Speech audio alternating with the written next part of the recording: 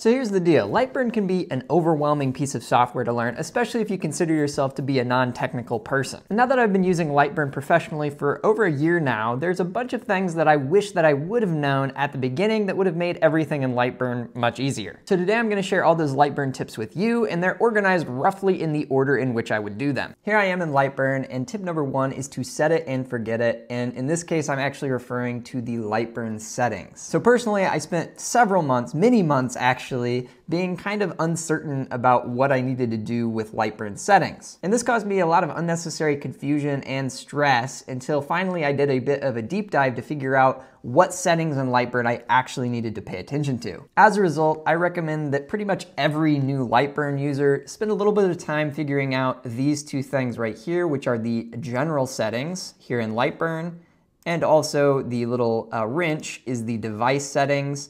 And just kind of figure it out once so that you can set it and then not have to worry about it again in the future. And of course, you can always come back and change these later. For example, you might want to at some point change the size of your working area, which is found here if you want to add an extension to your laser, if that's an option for you. And there's other things that you might want to change in the future, but I find that it is still helpful to just set it up with a baseline and then leave it like that until you have a reason to change it again in the future. I think this can really be a load off the minds of beginners when it comes to Lightburn, and if you need help with this, I actually made a video that does go through the different Lightburn settings that I use, and so if you want to find that, I'll leave a link to it in the description. Tip number 5 is to understand the 5 zones within Lightburn. If you look inside the Lightburn software like we are right now, I like to conceptualize this as 5 different zones that you're going to be interacting with to make your designs and projects. And before I tell you what the zones are, I should first tell you that I did make them up just to make Lightburn easier to digest. The software company that makes Lightburn probably wouldn't use the exact same terms that I'm about to use, but I still think the 5 zones is helpful, especially for beginners, because it simplifies what would otherwise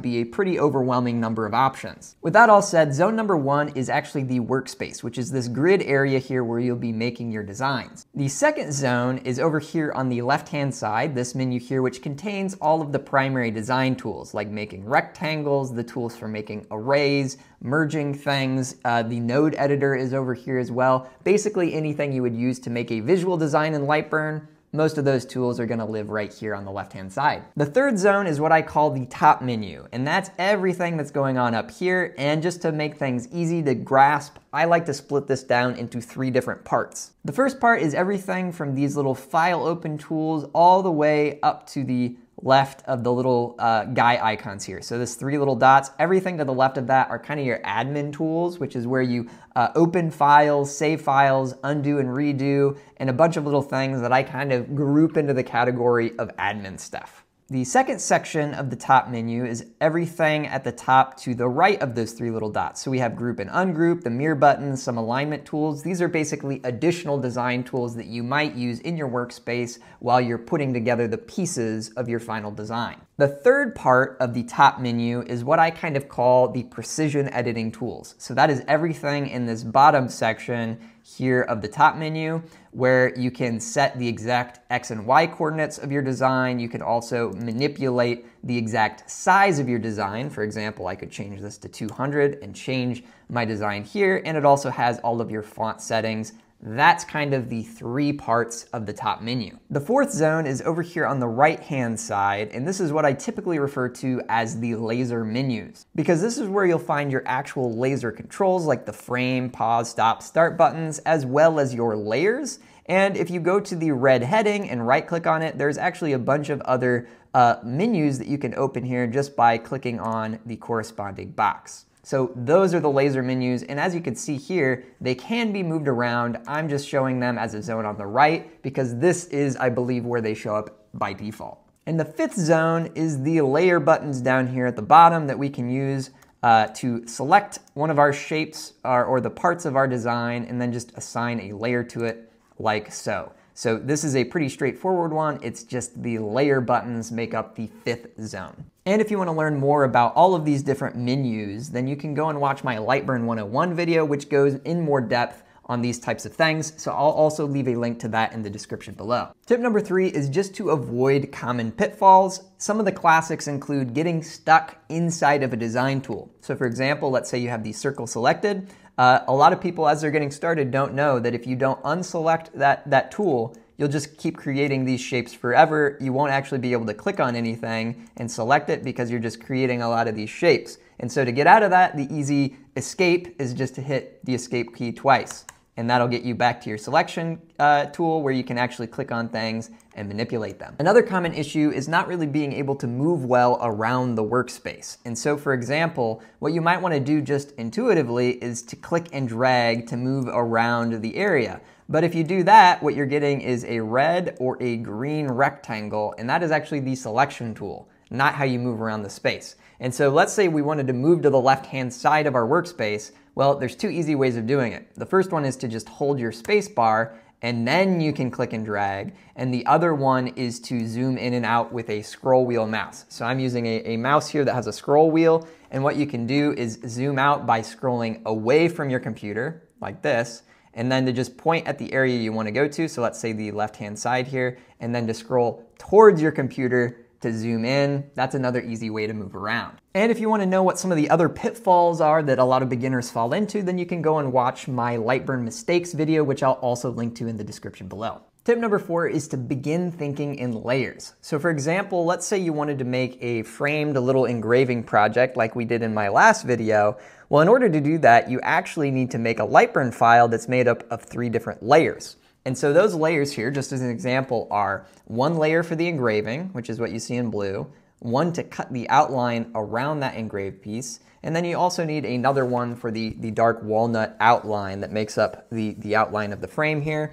And so that is a 3rd layer, which is also a cut. But at the end of the day, thinking in layers is really just the same as breaking down projects into smaller pieces. And in Lightburn, those pieces are called layers. And in my opinion, the best way to develop this skill is really just to make some projects. So if you need some inspiration for projects to make, then I'll leave a link in the description below to my email newsletter where you can get a list of 51 different laser product ideas for inspiration to give you a jumping off point to find some projects to do yourself. Tip number 5 is to master the material test generator, which can be found under Laser Tools, Material Test. If you can master just this one tool in Lightburn, you will instantly be ahead of the vast majority of laser users. And if you're not already familiar, a material test grid just looks like this, and this is what you use to get the proper power and speed settings for your machine and your projects. And as you may have seen, it's very common in Facebook groups and also on online forums for different laser users to ask other people for their power and speed settings. And I am all for people in the community helping each other out, but the problem with that is you might have a 40-watt laser and the person you ask might have a 10-watt laser. So if you copy those settings from a 10-watt laser, it's not going to work on your 40-watt and it could even be dangerous. And even if you happen to find somebody that has the exact same laser as you do, there are other variables that can throw things off and make it so your results aren't quite right. For example, the age of each machine, the source of the materials, as well as even things like the humidity in each shop are all variables that can also affect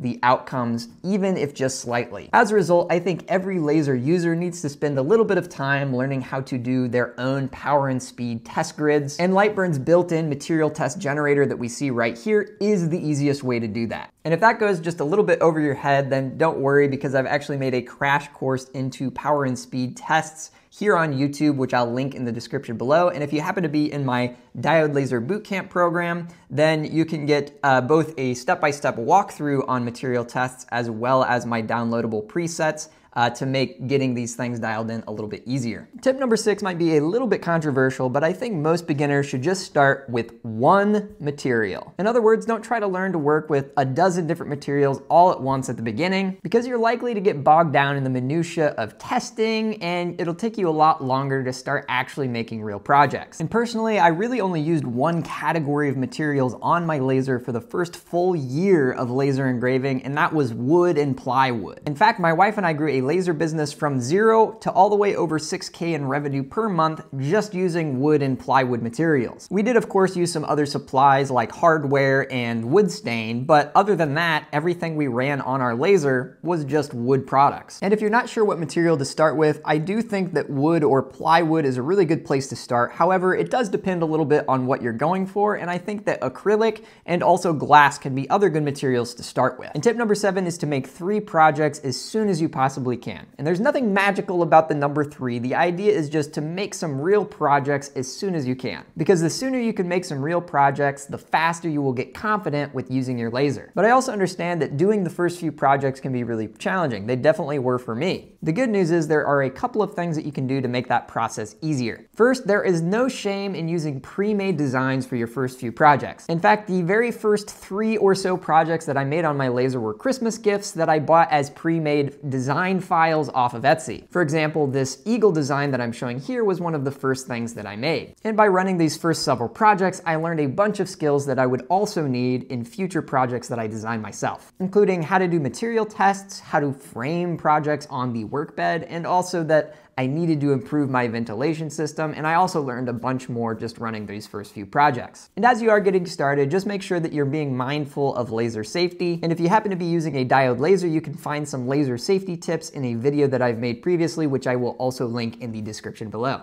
Tip number 8 is to open files, don't import them. This is a pretty quick one, but if you have got some of those downloadable files that you want to bring into Lightburn, maybe from Etsy or someplace like that, then what you want to do is go to File up here and then go down to Open. Don't use the import option because you actually could lose some settings there. And if you are a bit of a nerd like I am and you want to know why those settings can be lost when you use import instead of open, then I'll leave a link in the description below to a Lightburn forum thread that kind of talks through it, and it's pretty interesting. Tip number 9 is another one that might be just slightly controversial, and that is to learn one method of framing and to just stick to it. And for those of you who don't know, framing is basically what you do in order to get the material, so plywood for example, aligned on your laser bed such that it matches up with what you're trying to do in Lightburn. And so there's a few ways of doing this. We have our frame buttons here, for example, and tied in with framing is also the topic of coordinates. And so there's a bunch of different ways of doing this, and I actually show 3 different methods of framing in my Lightburn 101 video, and so I put a link in the description to that so you can see a few different options. But the tip is to just choose one and to stick to it, at least for your first several projects. You can always come back and learn more methods later, but I think it's helpful to just sort of narrow your focus a little bit so that you don't get overwhelmed by all the options. Tip number 10 is to always use the preview tool before running a project. If you haven't seen it before, this little screen icon here is the preview button, and what it does is it brings up basically an illustration of what your project is going to look like and how the laser is going to run, and it also gives you an estimate for how much time it's going to take. Using this preview tool has saved me from making a bunch of mistakes, and when I have forgotten to use the preview tool, I've actually ended up wasting a lot of perfectly good materials. And the fact that I've forgotten it even after learning how important it is to use the preview tool actually brings me to my next tip. Tip number 11 is to make your own built-in checklist. Most people don't even know that this exists, but Lightburn actually has a built-in feature that allows you to make a custom checklist that pops up each time you go to start a project. So this is just an example one here. It's reminding me to turn on my air assist, put on laser safety glasses, and so on. And so if you see this before you've actually started your laser, then if you've forgotten anything that's on your own personal list, then you can get a reminder to see it right there. And if you want to learn how to set one of these projects up, then you can actually find out exactly how to do that by watching my video on the 5 most underrated Lightburn features, which I'll put a card to up right there. So just click on that little card, it'll take you right to that video, and I'll see you over there. Bye now.